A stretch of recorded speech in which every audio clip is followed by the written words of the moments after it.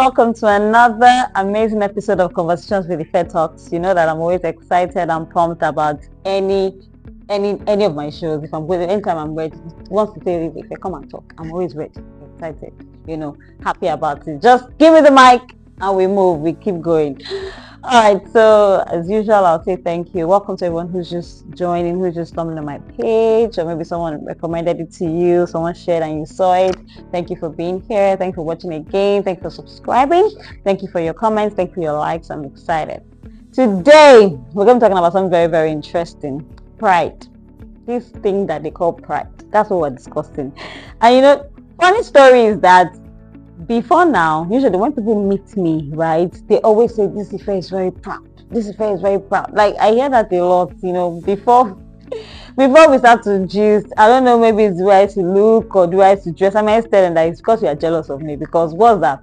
Because after when we start talking, then I start saying that yeah, Ife, you're actually so friendly, you're actually so this, you're this. And I'm like, oh really? So but you just saw me and you judged me. You didn't even give me any opportunity. You didn't even allow us to converse. Like you talk to me and I snubbed you. You just see me. You just size me up. This girl is proud. Why? Because I'm fine, because I dress well, because I'm hot. What? Anyway, we'll talk about why do they judge people. We'll talk about these judges later, right? But today we're just going to talk about pride. And proud people always think that they are better than everybody else. So you can be proud for various reasons. Maybe you think that you're the finest person on block, you're the most intelligent, so you're very proud, you're very successful, you're from a very wealthy background, you're very rich. Different things can just make you proud. You dress very well, you have an amazing shape, body, physique. Different things get into people's heads and they make them very proud, right?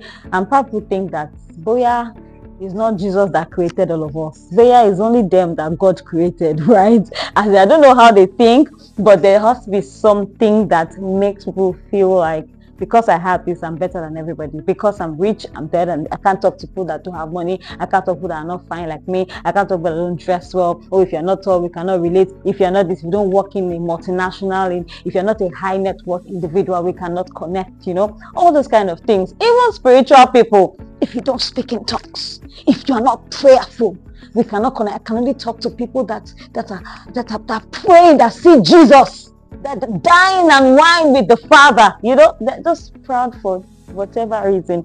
And I want to ask you a question. You that are listening to me and you have this trait of pride in you, what really is the issue, Gongo? Like, what do you people think? What comes to people's minds that those of us that just love people and are just very amazing and we are at peace with all men, we don't have sense? Because I wonder where this thing even comes from. What is pride? It's a very evil seed, and people start it. You don't even know what it can do. Pride shuts doors.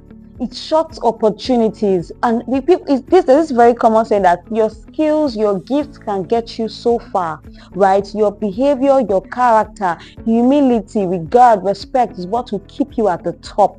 So if you are that person who thinks that you're so intelligent, you're so smart, and they are getting some promotions, it will get to a particular level, right? You can't go higher than that, because they don't need proud people. As intelligent, as skilled as you are, they need people that are well behaved, that have manners, that have regard, that are humble, that are kind, that know how to relate with people. Those are people that are at the top. So pride can get you so far, but it cannot keep you there. And that's why they say that pride cometh before a fall. There is no way. Proud people cannot last. It's not possible. So what is this thing called pride? Why are we proud? What do we have that wasn't even given to us by God? Right? If you think about it, you realize that pride is it has a very terrible smell. You cannot relate. Most of the time, you start seeing how they sound, they're very proud. You will immediately move away. You want to focus on people that have human feelings in them. You cannot relate to a proud person. I want you to know that it's better for you to be humble and gradually make your way to the top than for you to be proud and then you come crashing down. Let me give you a very quick example about someone that I knew when I was younger. I had this friend, right? My dad had a very big house, more like a mansion when we were growing up, right? And they used to live in a one-room apartment, one bedroom. And there were like 5 children or 6 children, and then their parents, just one room parlor. So you can imagine how tight it was. right? And we're very good friends. We're still friends till today. People say that, okay, how can you be this kind of person? How can you be this kind of person? How can you be that? But me, what's my own? Everybody's my friend. As long as you have respect, as long as you're amazing, you have a good character, me, I'm your friend. I don't care about the money, because money will come. Right, and that's how we maintain our relationship so far. Today she's an interior decorator, right? Now you know how much it is to get, even to book appointment with interior decorators, you have to pay like 100k, 200k, depending on the level. Now we're going to move to our new home, right, and all that. She was the one that did all the running around for us, curtains, chairs, you know, the painting, the works, the whole everything, and she did not collect 1 naira. If I was there saying that I cannot talk to someone that lives in a 1-bedroom apartment, did I know what she was going to become today?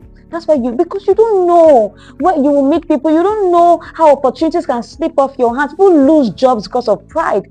People lose relationships, friendships, even marriages because of pride, right? And she did everything for me at no cost because of relationship, because of love, because of humility, right? So I just want to leave this with you today. If you think that there's any sort of pride in you, remove it. Ask friends, tell me, what do you think of my character? What do you think about me? What do you going to improve about? Get feedback. It's so good. Pride is ghosting. Throw it out. And I believe that I don't have proud followers. No, I mean, if we boast the Lord. Yes, amen. Thank you so much, everyone, for listening. I hope that you have learned something. I hope that something has stuck with you, and I want to believe that we'll all work on ourselves to remove every sort of pride and replace it with a godly and a beautiful spirit. I'll see you again next time. Do not forget, remember, like, share, comment, tell someone, and I'll see you next week. Bye for now.